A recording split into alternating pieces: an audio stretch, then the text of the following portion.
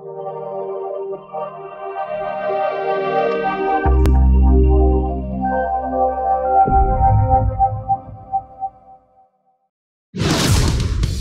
to the Go Dyslexia webinars, where dyslexia experts share strategies, technology, products, and more. And now, your strategy and product guru, Dr. Erica Warren. Hi, I'm Dr. Erica Warren, and I'm here today to tell you a little bit about a free voice-to-text option that is now available on Google Docs. What is voice-to-text? Voice-to-text, or often referred to as dictation, is a type of speech recognition software or program that converts the spoken word to typed text. How can voice-to-text help?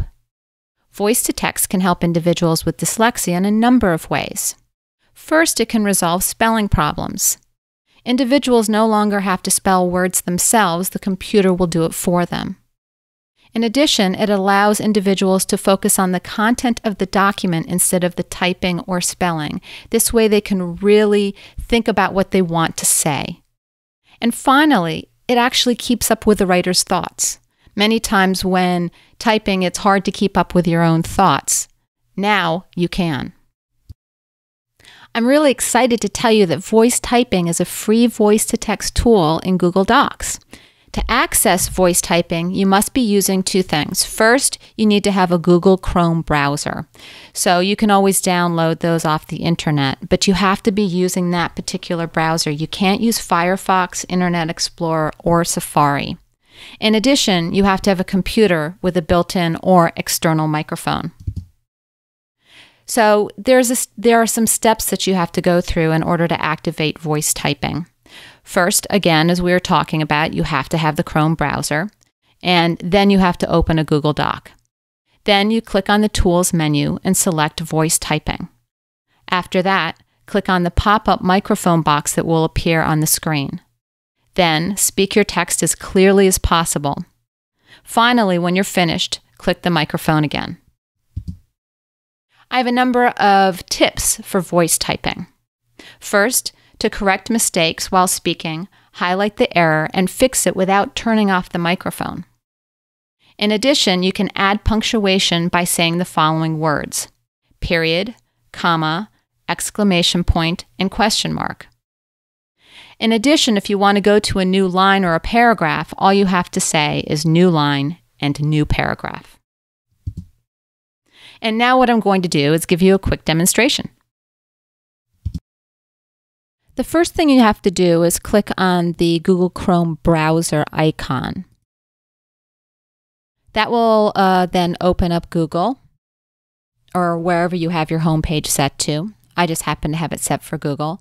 I could type in Google Docs here, but another way to get to Google Docs is to click on this icon over here. And then to Docs. This allows me to create a new document. And if I want to turn on this technology, I go to Tools, and here it is, Voicetyping. Notice that this is the icon I was telling you about that is created. As soon as I click on that, then it activates voice-to-text speaking. So let's give it a shot. This is a test of voice-to-text typing, period. New paragraph. It's a beautiful day! Exclamation point. I simply clicked on this icon again to turn the voice to text off. I can turn it back on again just by clicking the item. Say that I wanted to add something in addition, or I wanted to change something. All I have to do is click on the word. Lovely. And what it did is it changed it to lovely. Granted, we've got here a capital, so we don't want the capital letter here. We can just change that manually. But you can see you can do all sorts of great features with this. Let's try a little bit more.